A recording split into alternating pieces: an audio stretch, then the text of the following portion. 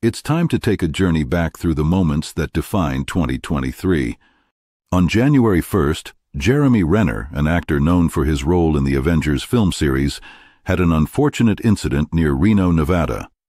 While trying to protect his nephew, he was accidentally struck by a snowplow, resulting in fractures to more than 30 bones. It took nearly a year, but fortunately, he eventually recovered from the injuries. Also on this day, Croatia adopts the euro and becomes a part of the Schengen area, a group of European countries where border checks have been eliminated. It's January 5th when the funeral of Pope Benedict XVI takes place. His papacy started on April 19, 2005, and concluded on February 28, 2013. He was 95 years old when he died. Pope Francis I was appointed as his successor. Prince Harry's book Spare becomes available worldwide on January 10th, sharing controversial insights into his upbringing and conflicts with the British royal family. While some critics commend Harry's candor, others express concerns about the inclusion of overly personal details. Guinness World Records notes that, upon release, Spare achieves the title of fastest-selling non-fiction book of all time. Matteo Messina Denaro, Italy's most sought-after mobster, was arrested at a private clinic in Palermo on January 17th after evading capture for 30 years. On January 19th, New Zealand leader Jacinda Ardern declared her resignation as Prime Minister after serving for 5.5 years. Prime Minister Fumio Kishida warns that Japan is facing challenges in maintaining societal functionality due to a declining birth rate and high life expectancy, in a speech to the Japanese Parliament on January 23rd. On January 25th, the United States and Germany jointly declared their intent to send significant numbers of battle tanks, 31 from the U.S., 14 from Germany, to Ukraine to assist in resisting the Russian invasion. On the same day, Chris Hipkins takes the oath as the Prime Minister of New Zealand, succeeding Jacinda Ardern, who resigned 6 days ago. On January 27th, it was International Holocaust Remembrance Day. Representatives from different countries come together at the Auschwitz-Birkenau concentration camp, with Doug Emhoff, the inaugural Jewish spouse of a U.S. president or vice president, among the participants. On January 30th, Ukrainian President Volodymyr Zelensky asserts that Russia has initiated a significant military offensive, describing it as big revenge, particularly in the vicinity of Bakhmut in eastern Ukraine, following a period of several months marked by a military stalemate. We have arrived in the month of February. On the first day of this month, Tom Brady, often considered the greatest NFL quarterback at the age of 45, declares his retirement once again. This decision comes after a remarkable 23-year career, boasting a record-breaking 7 Super Bowl titles achieved with the New England Patriots and Tampa Bay Buccaneers.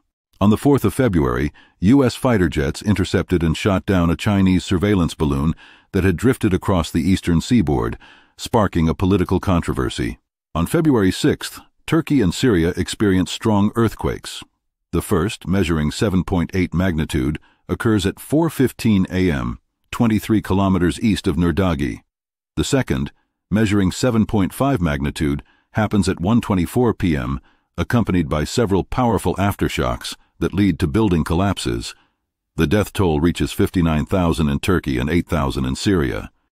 LeBron James achieves a milestone on February 7th by scoring 38 points in a game against the Oklahoma City Thunder, making him the NBA's all-time leading scorer.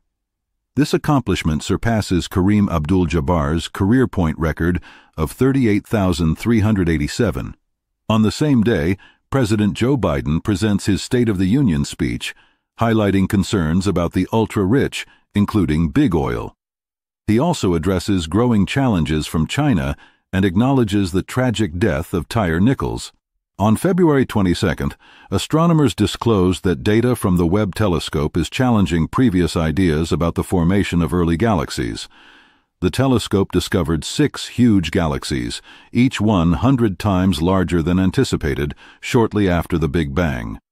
UK Prime Minister Rishi Sunak and President of the European Commission Ursula von der Leyen revealed a new post-Brexit deal for Northern Ireland on February 27th.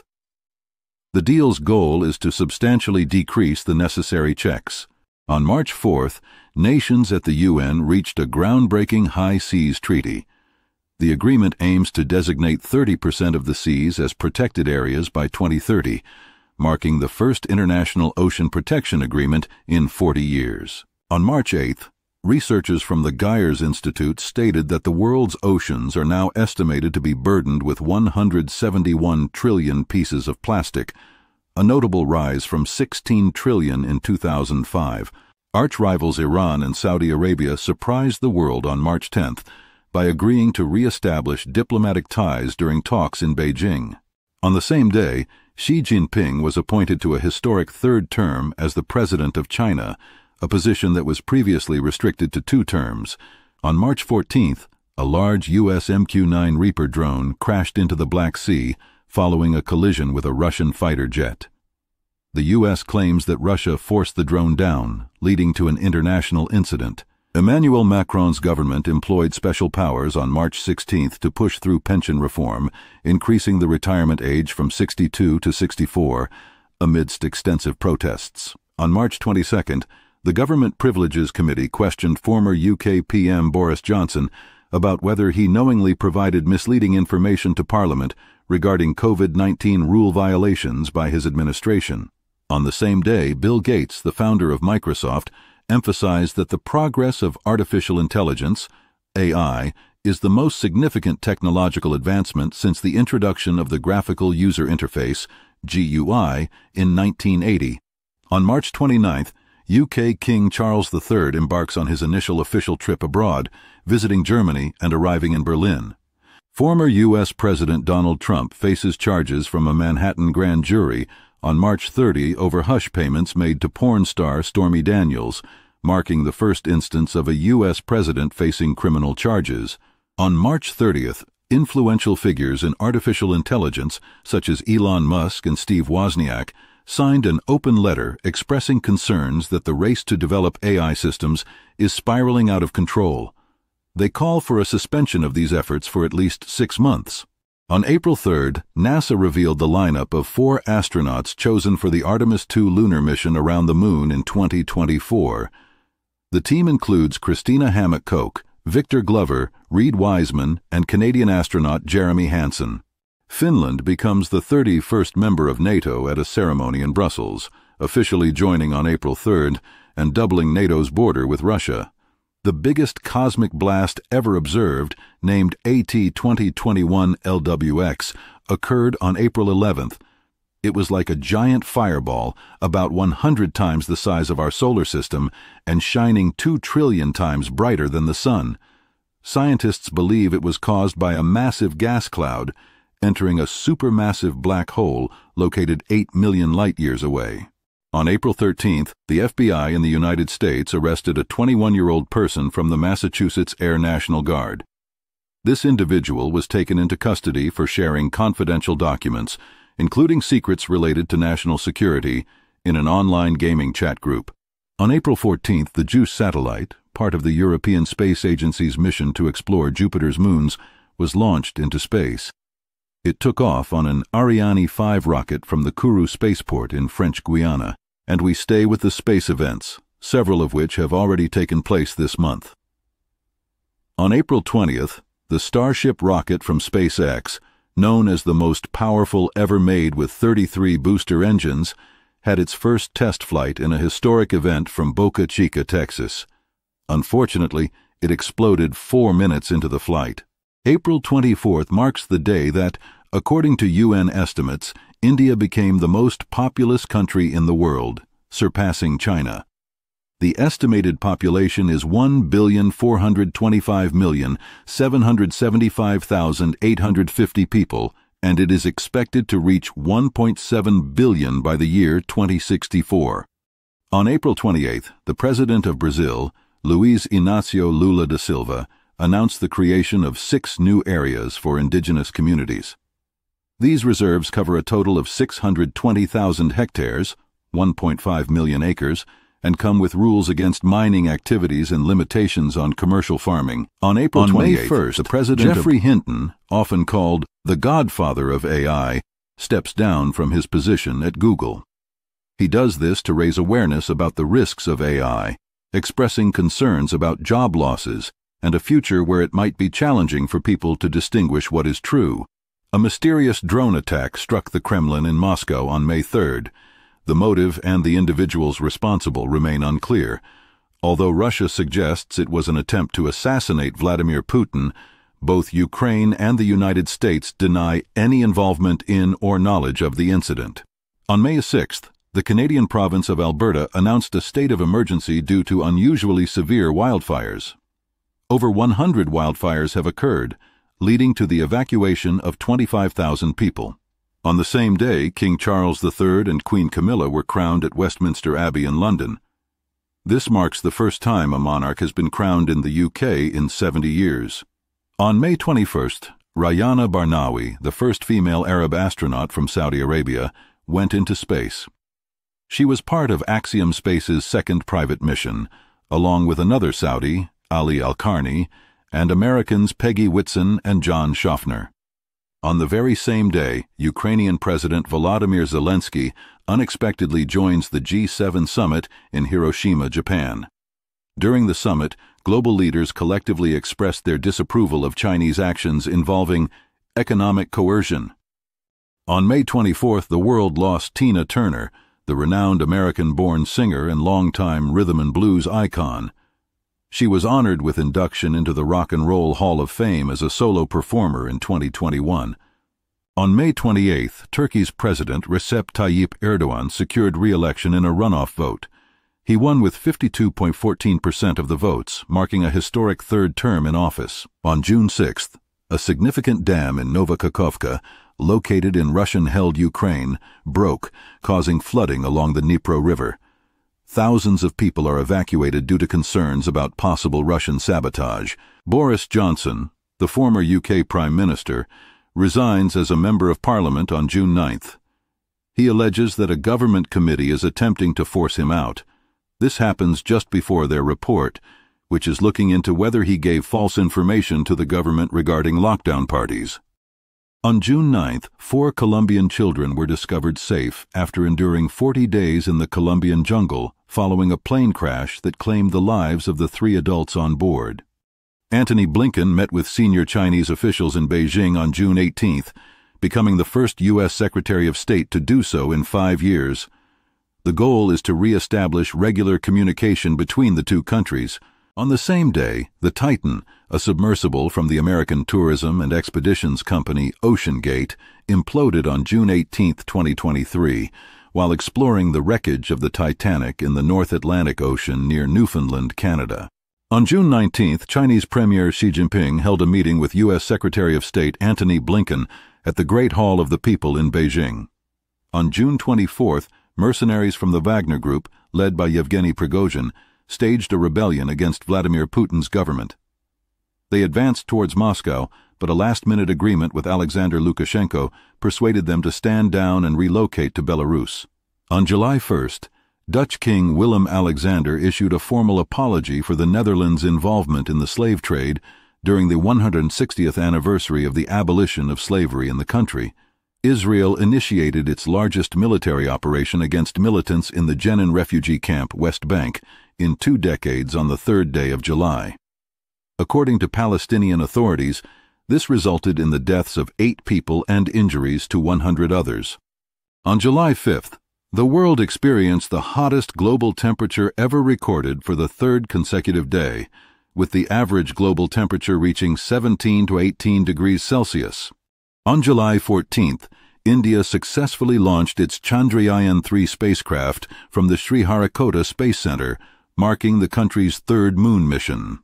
Greece undertakes its largest evacuation on July 23rd, relocating 18,000 tourists and residents away from the wildfires on the island of Rhodes during the country's hottest July in half a century.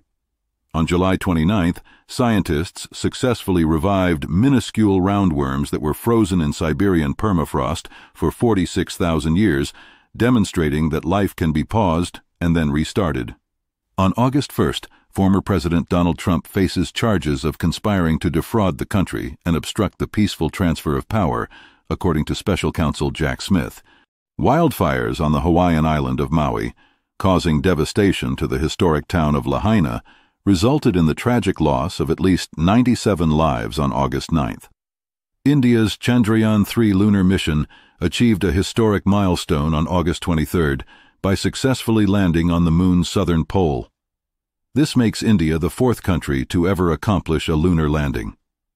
On the same day, Yevgeny Prigozhin, leader of the Wagner mercenary group, is reported to have died in a plane crash northwest of Moscow, along with 9 others, as stated by the Russian Federal Air Transport Agency. India achieved a significant milestone on September 2nd by successfully launching its spacecraft, Aditya L1, which is designed to study the sun.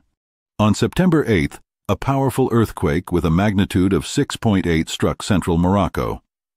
The epicenter was in the Atlas Mountains near Marrakesh, resulting in the tragic loss of around 3,000 lives and causing extensive damage that affected over 6 million people. After heavy rain from Storm Daniel on September 10th, the collapse of 2 dams unleashed a torrent of flooding through the city of Derna, Libya. The city was completely cut off, resulting in the tragic loss of over 4,000 lives, with 8,000 people reported missing. On September 24th, NASA's OSIRIS-REx mission, which aimed to bring back a piece of the asteroid Bennu, successfully returned to Earth. It landed in Utah. On September 26th, Donald Trump was declared guilty of fraud in a civil case brought by New York Attorney General Letitia James. The case involved allegations of inflating his assets. On October 3rd, the Nobel Prize in Physics was granted to Pierre Agostini, Ferenc Krauss, and Anne L'Huillier for their research on attosecond pulses of light. Hamas initiated a significant air and ground attack on Israel from Gaza, causing the loss of over 1,000 lives and the capture of hundreds of hostages. In response, on October 7th, Prime Minister Benjamin Netanyahu declared, "We are at war." Max Verstappen, the Dutch driver, secured his 14th win of the F1 season on October 8th, dominating the Qatar Grand Prix. This victory also earned him his 3rd consecutive Formula One title. On October 13th, NASA sent a spacecraft to explore the metal-rich asteroid Psyche, which is the largest metallic object in the solar system. On November 11th, the town of Grindavik in Iceland, located on the Reykjanes Peninsula, was evacuated due to thousands of earthquakes and increasing magma activity, indicating an imminent eruption. Former British Prime Minister David Cameron unexpectedly re-enters the government as the Foreign Secretary. This surprising move follows Prime Minister Rishi Sunak's decision to dismiss Suella Braverman and appoint James Cleverly as the new Home Secretary on November 24th. A23A, the largest iceberg in the world, measuring 4,000 square kilometers, 1,500 square miles, was once again on the move. After being stuck in the Weddell Sea for over 30 years, it has resumed its journey. On the same day, a 4-day ceasefire in Gaza has started, during which Hamas released 24 hostages and Israel released 39 Palestinian prisoners. This pause allows for the delivery of much-needed humanitarian aid to the region. On November 28th, 41 Indian construction workers were successfully rescued after being trapped for 41 days in a collapsed tunnel in Uttarakhand. On December 13th, the COP28 in Dubai concluded with an agreement from 190 countries to start transitioning away from fossil fuels. It's a compromise, but notably the first global agreement directly addressing a move away from fossil fuels. About a month after the evacuation of the town Grindavik, a volcano on the Reykjanes Peninsula in Iceland erupts, situated 40 kilometers from the country's capital, Reykjavik, on December 18th. Please note that this is not a complete list, and many other important events have occurred throughout the year 2023. We hope you enjoyed this overview of recent history. If so, we appreciate it if you like this video or share it with friends. Don't forget to subscribe so you get notifications of future videos. Thanks for watching, and we wish you all a happy and prosperous 2024.